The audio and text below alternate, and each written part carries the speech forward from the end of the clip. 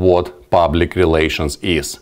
For some people, public relations is all about media relations. It's writing news releases, it's identifying media contacts, it's creating newsworthy events. For others, public relations is about social media. It's posting stuff on Facebook, or posting pictures on Instagram, or organizing contents on TikTok. Whatever it may be, the definition of public relations is not really about all these things. Yes, as a public relations person, you may write a news release, or you may send a picture to Instagram, but you're doing it with a certain goal in mind. This is not a goal of public relations in itself. The goal of public relations is building and maintaining relationships with different publics. Who are the publics, you may ask? And organizations, same way as people, and it doesn't matter what organizations they are, for-profit corporations or non-profit charities or even governmental organizations, they have a lot of publics or audiences or whatever other stakeholders, whatever other word you may say to describe them, that organization really depends on. Let me give you an example. Let's say there is a certain corporation, let's call it C corporation, and this corporation needs money to exist. And important public that gives money to the corporations are investors. Maybe they buy shares from the corporation, maybe they buy obligatory notes, whatever type of investment they may have, the organization would have investors. Organization cannot really survive without employees. So another public would be employees. Another public would be customers. Perhaps if a non-profit organization has donors who donate money to this organization, then donors become an important public. Maybe there are volunteers.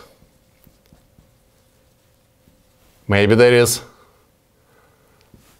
local community can be an important public for the organization. And we as public relations professional, our job is to maintain and build relationship with all those publics. Organization cannot really survive if the employees don't want to work for this organization. Organization cannot survive if investors don't have trust in it and sell their shares and don't believe in the management of this company. So as public relations people, our job is not just to send news releases. Our job is to identify the publics that we have and identify what kind of relationships we have with them and what can we do to make those relationships better. If investors don't understand our new product, let's say the new electric car that we designed, then our job is to communicate to the investors and explain to them what are the benefits of this new electric car and how it will help our company make money. If press release is the right way to do it, then we do press release. If a YouTube video is the right way to do it, we do YouTube video. If a meeting with investors between CEO of our company and the representatives of investors, then we do that. But we don't communicate just for the sake of communicating. We communicate in order to build and maintain relationships with our publics. So as a result, the definition of public relations is strategic communication process that builds mutually beneficial relationships between organization and their publics. I would actually add builds and maintains, because I think maintaining an existing relationship is often more important than building a new one. But this is the definition officially adopted by PRSA, Public Relations Society of America, and written by members of PRSA through a crowdsourcing effort that PRSA had a few years ago. So again, keep in mind that public relations is all about building and maintaining relationships.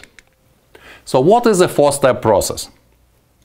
The idea of the four-step process is to plan public relations campaign, to plan a good public relations campaign, you need to follow certain steps, certain guidelines. You need to start with research. That's step number one. You cannot do a campaign if you don't research who are the audiences, what they want, how to most effectively influence them or inform them or whatever, build relationship with them, whatever your goal is. Then planning. You plan your campaign, then you implement the campaign, then you evaluate. You need to measure the results. You need to know, did you achieve what you were going to achieve or you did not achieve. So these are the original 4 steps. And then the 5th step was added a little bit later, called stewardship, meaning maintaining relationship between the campaign. So here we talk about customer service. Here we talk about gratitude to your volunteers or donors, depending upon your organization. It's basically maintaining relationship part. And the 4-step process, you find this theoretical foundation almost in any public relations textbook, and different authors of the textbooks, they come up with different acronyms to describe the public relations process. RPIE is very famous, Research, Planning, Implementation, Evaluation. ROPES, Research, Objective, Planning, Implementation, Evaluation, Stewardship. RACES, Research, Action, Communication, Evaluation, Stewardship, and so on and so forth. So there are a lot of different acronyms, but no matter what acronym you see, they all talk about the same steps, the same 4 or 5 steps, whether you add stewardship at the end or not. They just have different names for the steps in order to create an acronym.